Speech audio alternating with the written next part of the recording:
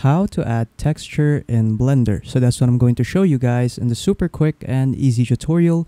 So without further ado, let us begin. So as an example, I'll be adding a texture right here to this cube in Blender. So first, what you want to do is simply just select the cube right here in the scene. And then once you've selected the cube, just simply click on material right here on the bottom. So just click on that. And then once you're here, what you want to do is go to base color. So once you're in base color, just click on this yellow dot right here, or the yellow circle beside the base color. So just click on that. And then once you're here, just look for image texture. So just click on image texture right here. So from here, you can create a new texture if you want to. But for me, I'll just open up and just use an image as the texture. So I'll just click on open right here. Afterwards, this will now pop up. So from here, what you want to do is just simply look for an image that you want to use as your texture. So for example, I'll be using this image right here.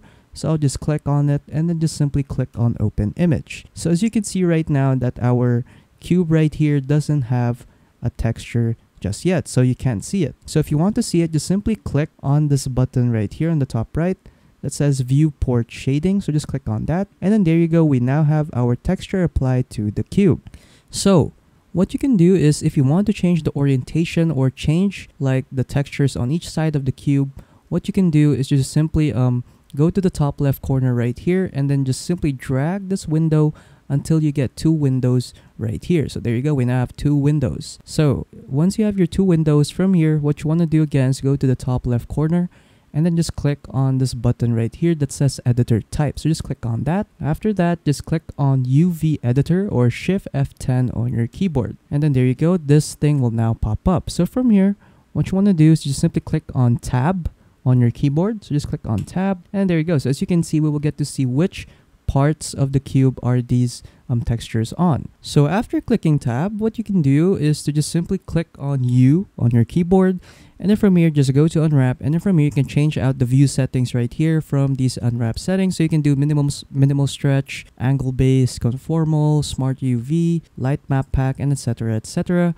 So as an example, I'll use the smart UV project right here. Click on unwrap, and there you go. So as you can see that our the sides of the cube have now changed. Again, when you click on U, you can change again the unwrap settings. So you can use cube protection right here. So this will just cover this area per each side of the cube. So yeah, so feel free to choose on how you want to change the sides of the cube to your liking.